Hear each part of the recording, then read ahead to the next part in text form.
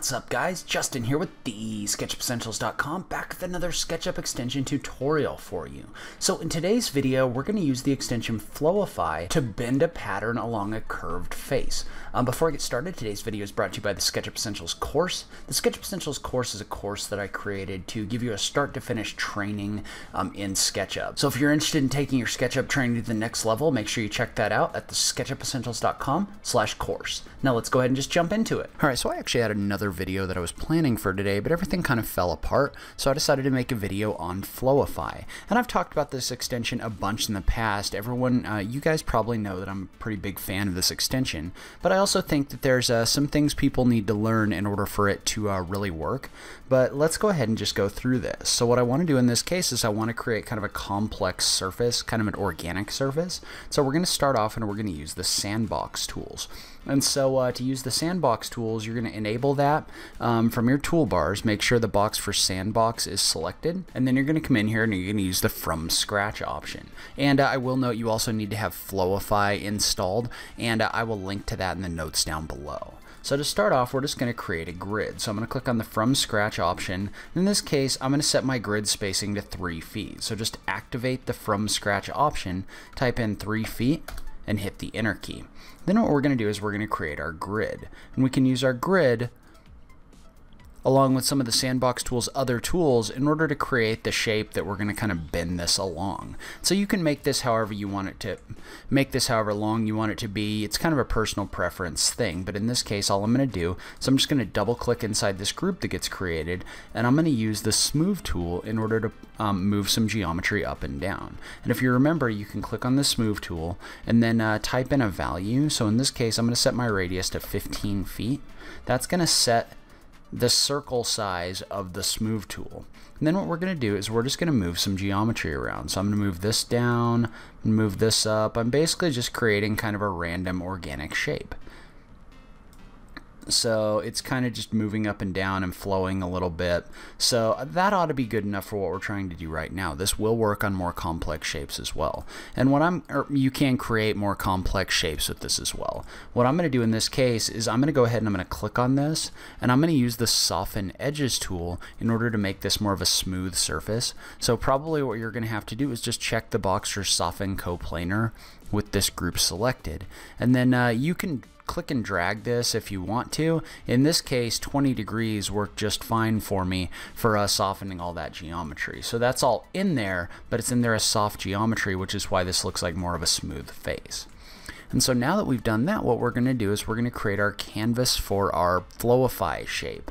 And so in order to do that, if you remember, grouping is very important with Flowify. And I know I'm going to get 5 questions down below of why things won't work. Please, before you leave the question, go in and make sure that you group everything properly. Because if you remember the way Flowify works, you need to have a target surface that has 4 corners. So it needs to be some kind of a rectangular type shape. So if you were to come in here and draw a circle, it wouldn't work as a target shape. It needs to have 4 corners. And then you're going to have 2 lines that are grouped together in their own group, and then you're going to have a base face. And so to start off, we're going to go ahead, and the first thing I'm going to do is I'm going to draw my base face up above. And so all I'm doing is I'm drawing a pair of lines, and then I'm drawing a rectangle up here. This just kind of gives me a canvas to work from so I know what size this needs to be. And so I'm going to go ahead and erase that line out, and I'm just going to have 2 lines coming off of 2 corners of my target group. And I'm going to come in here and I'm going to do a shift click, and I'm going to select these 2 lines, right click, and put them in a group. And then the last thing I need to do is I need to select this face, right click, and put that in a group. And then you need to come in here and you need to group all 3 of these objects together. So I'm going to right click and I'm going to click make group. And if I click on the outliner and I expand this, you should see 1 overall group and then 3 individual groups in here that contain your base face, your target lines, and your target face. And so you can test to make sure this is working by coming up here to extensions, selecting Flowify, and clicking impose grid. And if a grid gets imposed on your base face, then you'll know that everything's working properly. If it doesn't, pretty much every time I've ever had the question, it's been either things aren't grouped properly or the target face didn't have 4 corners. So try those 2 things first, and that's going to solve 99% of your problems. Well, now what we're going to do is we're going to come in here and we're going to model out this, we're going to model out what we want to bend along this face. So first of all, I'm going to click undo just so this, or I'm going to do a Control Z to undo this just so this grid isn't on here anymore. And then I'm going to start working on my face. So to start off, I'm going to draw a rectangle up here that's basically going to act as my group that I'm going to bend. And then I'm going to go ahead and I'm going to hide my Flowify stuff for just a minute. And I'm just going to come in here and I'm just going to model out basically whatever I want to bend. So you can make this whatever you want. In this case, I'm just going to come in here and I'm going to right click and I'm going to divide this line into probably 15 segments. And then I'm just going to draw a line straight along this face. So once I've drawn that line straight along this face, I can use the Move tool in copy mode to create copies the rest of the way down. So just select your line, tap the M key, click on this point right here, and tap the Control key. And then you can move your mouse to wherever you want, whatever segment you want in here. In this case, don't put it on the midpoint, put it on the green points. That's the end point of that divided line that I created. So I'm going to go ahead and I'm going to click here. Then I'm just going to type in times and then a value. So in this case, I'm going to type in times 15 and hit the Enter key. You can see how that created 15 copies. Well, in this case, that's too many, but I haven't clicked anywhere else. So I can type in times 14 and hit the Enter key. And so I'm going to take this and I'm going to move a copy of it off to the side because I may do another example in just a second. But for now, what I'm going to do is, now that I've created my copies and these are individual faces, I'm just going to come in here and I'm going to push-pull a few of them up. And you can make these as tall or short as you want to. In this case, I'm going to make this 12 inches. And then I need to push-pull the rest of these. But if you remember, tools in SketchUp have a memory, meaning if I double-click on another face, this remembers whatever the last action was with that particular tool. So in this case, I was able to just come in here and double click and extrude all of this really quickly and really easily.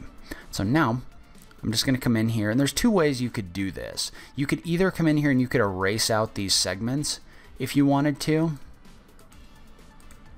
so that you've only got these bars in here, or you could leave the segments in here and group this.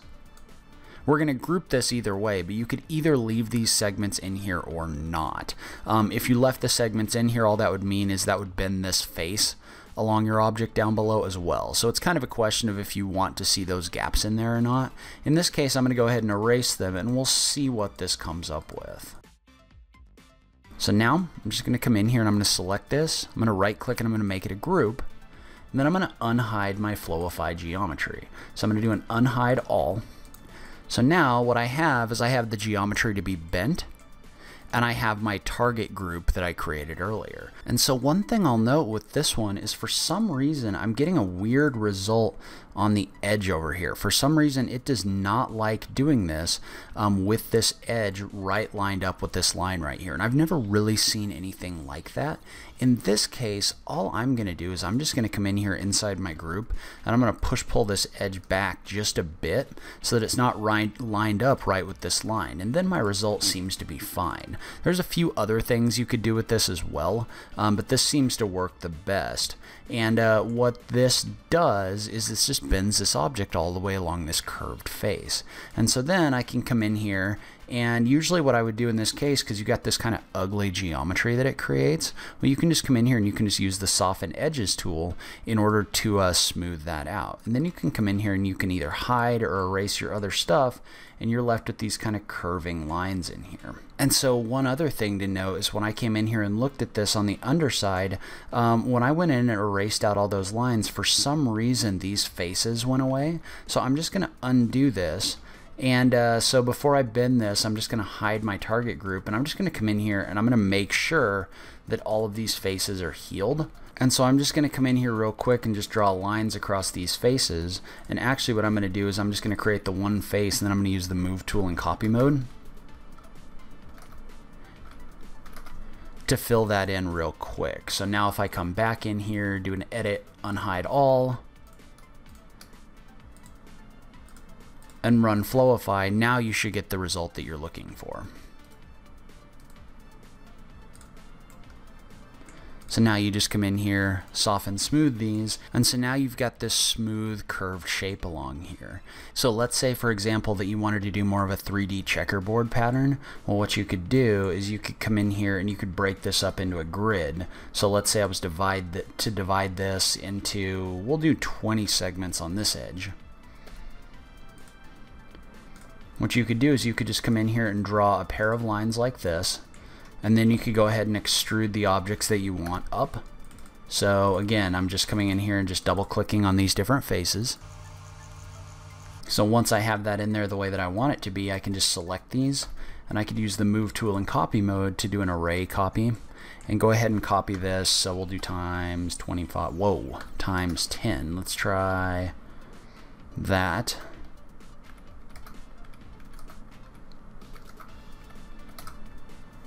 There we go. So I ended up with a times 9, but you could create this checkerboard pattern in here if you wanted to as well. So just like before, we just need to make sure these are all filled in. And again, I can just use the move tool in copy mode in order to do that.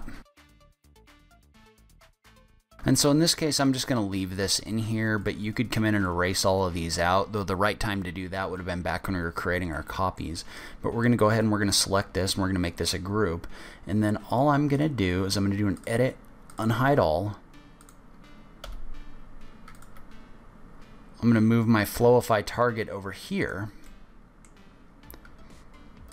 I'm going to save my model, and then we'll just do the same thing where we select our geometry to be bent and our target group. Go to Extensions, Flowify, Flowify. And then you can go ahead and hide all of this stuff, and then come in here and just soften and smooth your edges. So you can see how you're able to generate, you're basically able to generate this pattern along this face using this extension. So that's where I'm going to end this video. Leave a comment below. Let me know what you thought. Are you using Flowify? I just love having that SketchUp conversation with you guys. If you like this video, please remember to click that like button down below. If you're new around here, remember to click that subscribe button for new SketchUp content every week. If you like what I'm doing on this channel, please consider supporting me on Patreon. Every little bit helps, even if it's only $1 a month. So make sure you check out that link in the notes down below. But in any case, thank you so much for taking the time to watch this. I really appreciate it, and I will catch you in the next video. Thanks, guys.